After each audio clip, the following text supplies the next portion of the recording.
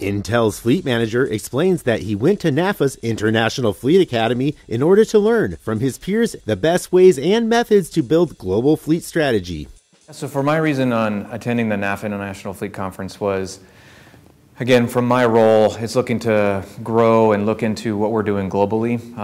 It's definitely been done more siloed in the different regions, and how can we standardize it? How can we, a term they use at Intel is called BKMs, best known methods. How do we get some of those best known methods shared across the globe, and look at trying to get some more synergy from not only from a policy standpoint, a benefit standpoint, maybe even from the OEMs, from incentives on volumes. How do we use our global presence to help our overall Intel Corporation and our fleet business?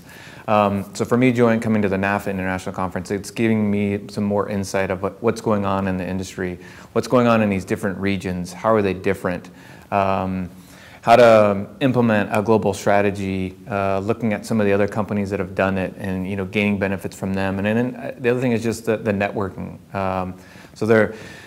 One thing I thought was interesting about this NAFA conference is the amount of people. We're not sitting in a major conference hall where there's 1,000 people. We're sitting in a smaller room with I would say a more select group of people where there's a chance for open conversations, to have a Q&A session where people may not feel or feel more comfortable to ask a question, and you get dialogue because it's more of a close-knit group versus the big forum. So I thought that was interesting, and I think that's been a benefit so far for me coming into this, is that, hey, we've got a good-sized group, but we don't have thousands of people sitting in a room.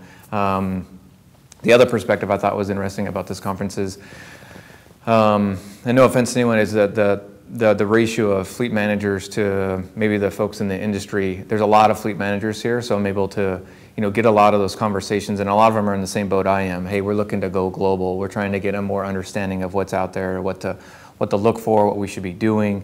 There are people here that are selling something within the industry, but the amount of people that are doing that is much less than what it could have been. I mean, we could have thousands of people here selling you every product possible. Here, there's a good mix, I would say, of people in the industry that are selling products to help support our fleets, but there's also a very good, strong mix of people that are managing fleets and trying to learn from the fleet. So that was just a couple of pieces of my perspective.